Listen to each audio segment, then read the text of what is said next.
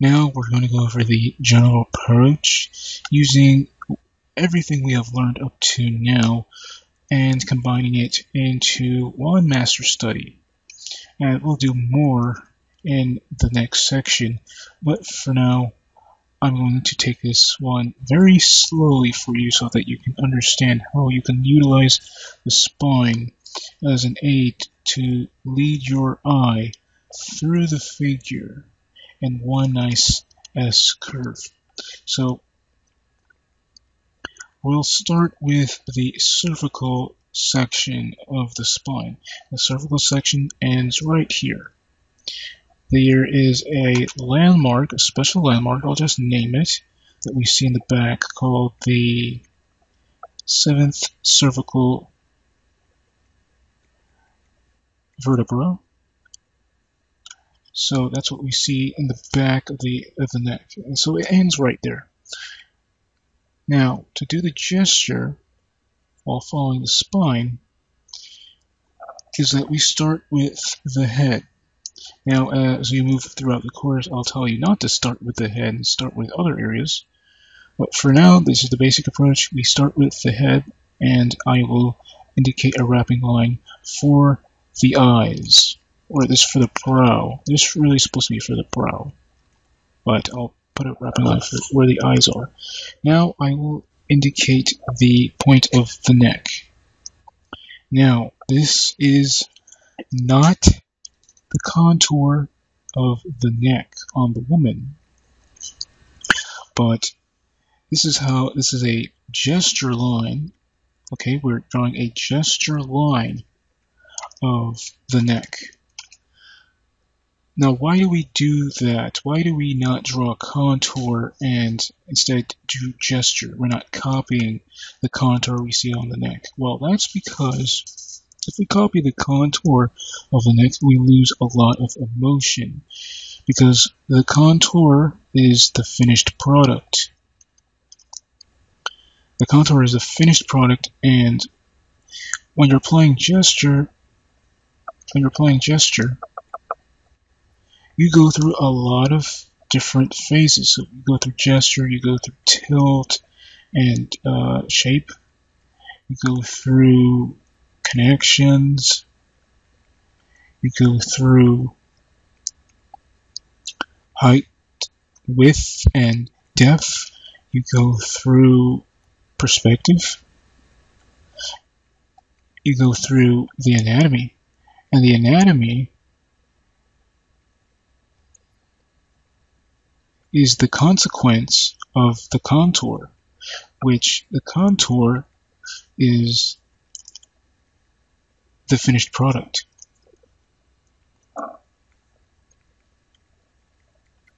Finished product.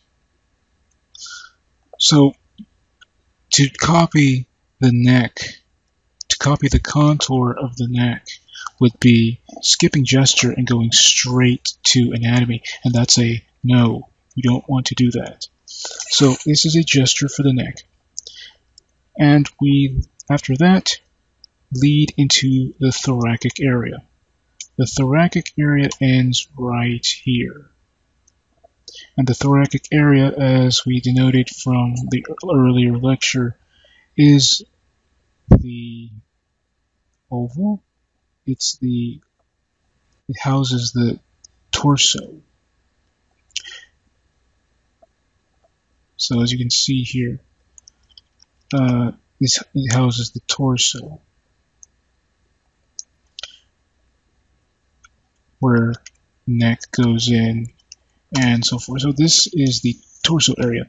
Now the torso seen from the side would be like that. So there's balance to this. The head would be going this way, the torso another way, and as we move into the lumbar later. But for the torso, the thoracic area, we move through the gesture using repeating curves. Okay, so in the thoracic area, we're using repeating curves. So this repeating curves.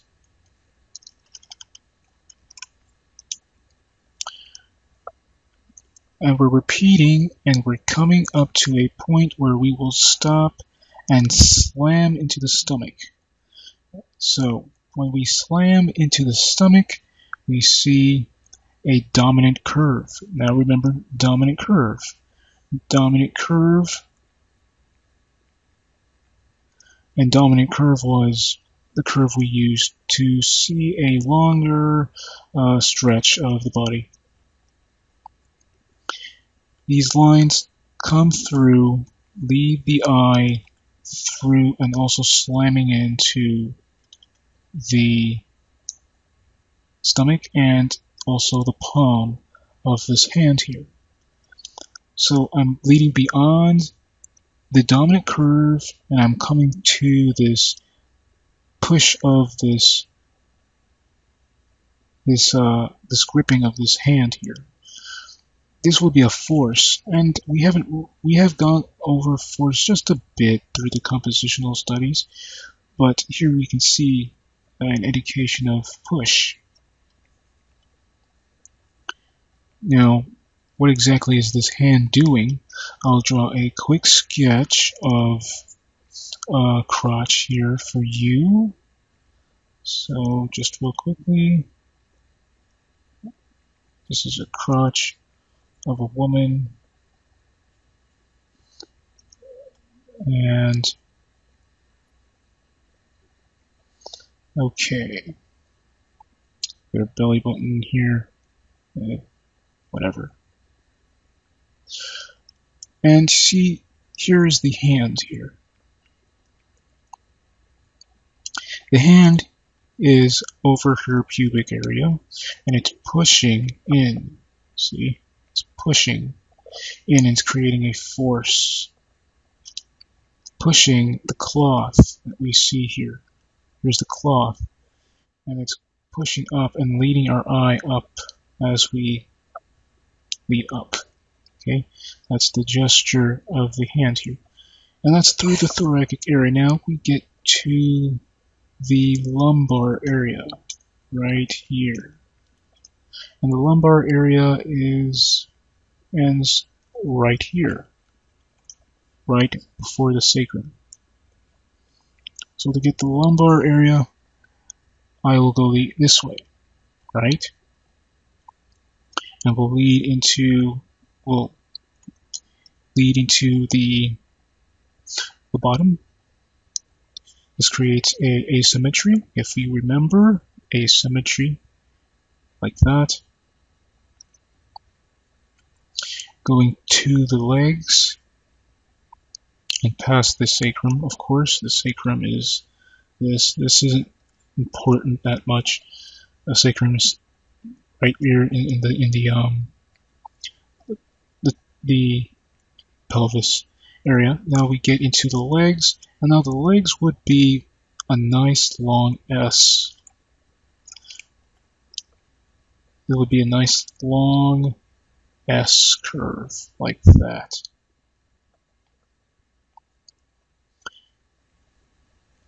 So you can draw a nice long S, or you can break it up into line, asymmetrical line, and we end the foot like that. Again, a series of asymmetrical lines leading back to and from. Now, this is because this is the side view, right?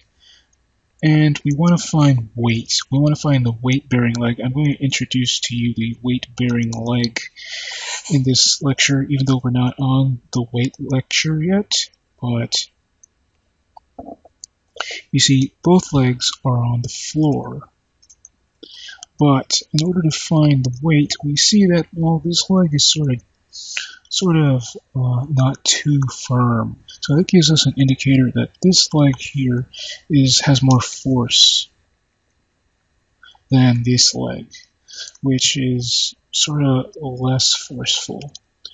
And in order to make sure you know that this is the correct leg that has the weight-bearing leg, even though it's not as important when seen from the side, is that you look from the back, from the bottom, right here. I'll draw in blue this would be a plane, sort of, not really, but a plane.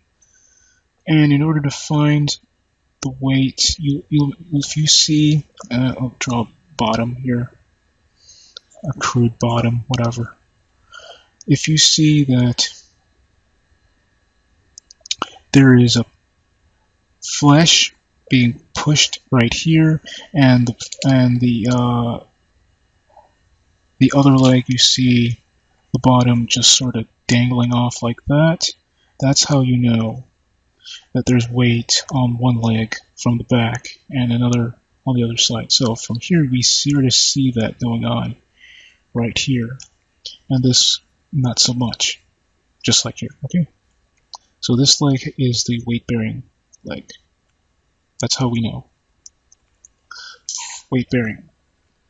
Okay, now to get the limbs, of course, to get the limbs, you don't really need to draw the limbs. You might see that you say, oh, okay, I also have to get the hands and the arm in here, but that's not the case. Let me remove this. This is perfect for the side view of the gesture. You don't need to add the arm. That's very unnecessary. From the side view, don't add the arm. So let me put a note here. Side view, you don't have to add, don't add limb.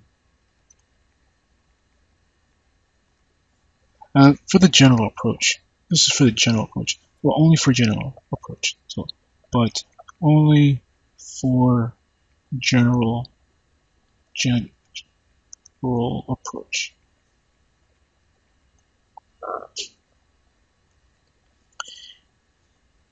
For regular other gestures, you will add the limb, but for now, your goal is to see the flow through the body.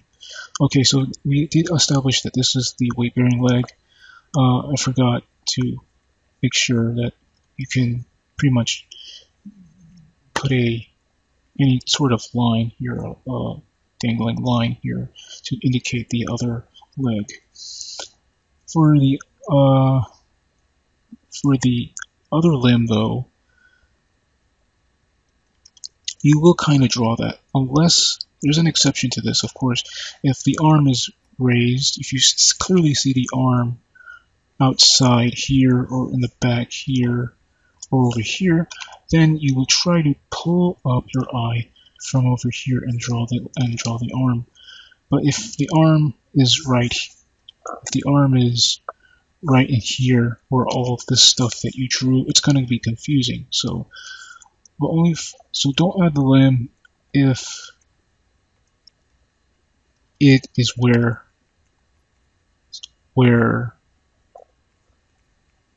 you drew your other force lines.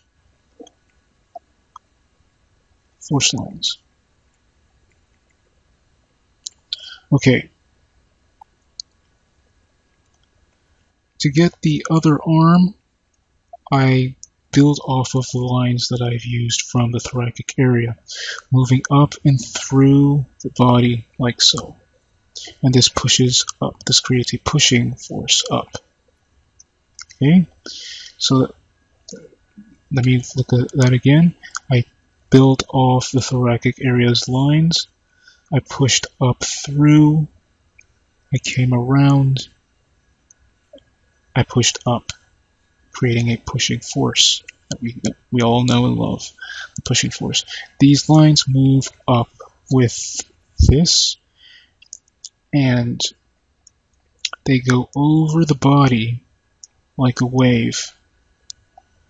This blanket goes over the body, slams down like a wave.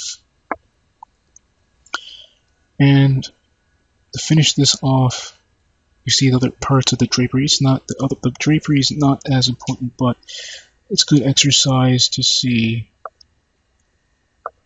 asymmetry. See, you can denote the drapery as asymmetrical lines down here, like so. And that's it for this drawing.